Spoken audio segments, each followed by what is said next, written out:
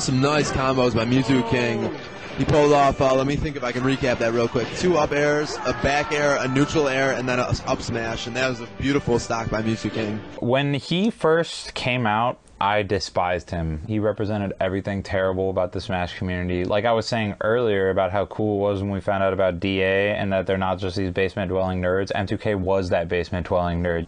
Especially when he started to get good is when I really had a problem with him, because I didn't want this guy to be the face of Smash. For that reason, I was kind of mean to him for a while, which I do regret, because it was kind of baseless, you know, just the fact that he looks like a nerd. As he's trying to do his best to get Mewtwo King onto a platform, because that's when he can really do some heavy-duty combos right there. He knows he can't afford and that looks like it will end it.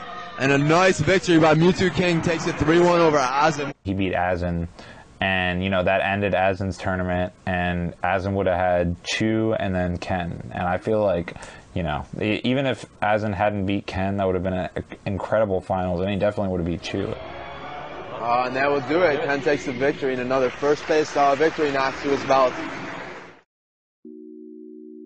I think Chu that was feeling so much pressure where he just sort of would just collapse and just not take anymore, just want to give up and just go back and fly back home to Virginia.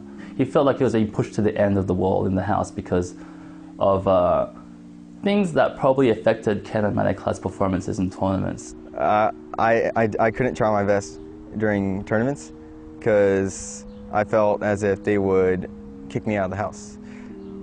And I didn't want that because I was dating Helen. So I kind of held back. It was like, I don't know what to do with myself. Like, I love Ken's sister, I love my girlfriend, and also I love like Ken and Maneclad, but they're pushing me so hard that I don't know what to do with myself anymore. And what should I do? Do I go here? Do I go home? Do I stay here? I don't feel comfortable anywhere because I don't have my East Coast connection anymore, and my West Coast connection is in tatters right now. Should have stuck with Azen, chilling.